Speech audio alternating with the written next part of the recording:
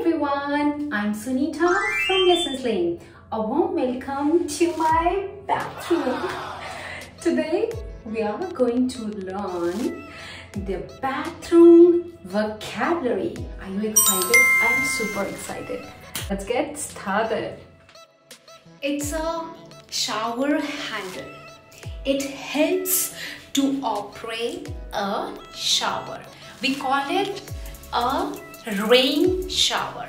So in some bathrooms you will see a handheld shower. You could see here handheld shower. So with the help of this shower you can wash your body. Alright. When you get up in the morning, what do? You go to the toilet and of course you fresh yourself. You sit on something. What do you call it? Okay, it's a hot seat. Are you talking about? Okay, just kidding. It's a toilet lid, right? Then this portion we call it's a toilet seat. Then this part, if you see here, it's a toilet bowl. All right. To freshen up, don't forget to flush. So for that, what you have to use, it's a flusher. So with the help of this, let me tell you. So this is the water comes from here. So don't forget to push it. Sunita, what are you doing here? I'm getting ready. I have to go for a shoot. Oh my God. You're already doing a shoot, Sunita. What are you doing? So let me introduce a few things when you do your toothbrush. So many things you are using here. It's a mirror. We call it a faucet, or you can say a water tap. It's a handle. With the help of this handle, you can use hot water or cold water. Then it's a sink. We call it a drain. Under this drain, you'll find some plumbings. Plumbings are the pipes that bring water to the faucet and away from the drain. Sometimes that sink gets filled with water. Then how are you going to drain? So this is how we take out that unwanted water with the help of this drain. So drain is a noun and a verb. So we could say like this: we drained the swimming pool. All right? Bathroom seater. I'm tired.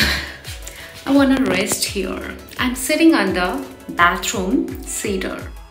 Okay, it's time to use my toothbrush, tongue cleaner. I have a toothpaste. Where do I put all these things? I put it into a holder. Let me show you something else now. It's a shampoo. Then we have a conditioner. I'm going to show you something interesting. It's a foot scrubber. Let me show you how to use it. You have to use it like this way. It helps you to remove the dirt from your heels. It's very good. You should use it on a daily basis. I use it on a daily basis. You can clean your feet with it. People might say you shouldn't use it on a daily basis. I would advise you should use it. There is no harm because this hard part helps to take out that dirt from your heels, and then you don't have to go for pedicure every week. You can save your money, so just go for that pedicure. You can take your pedicure just once a month. Do you sanitize your toilet seat? Let me show you something. Toilet seat sanitizer. When some guest arrives at your place, then you can use it. However, I would advise you should use it. Let me tell you. Like this way, you can spray here, and after that, just sit on your hot seat. Just kidding. I don't use a soap bar on my body.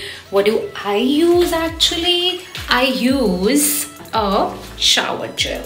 I put that shower gel on my loofah, and after that you can do it like this way. Bathrobe, hand towel, shower cap. I want to hang my hand towel on a hook. Look at this cute soap holder.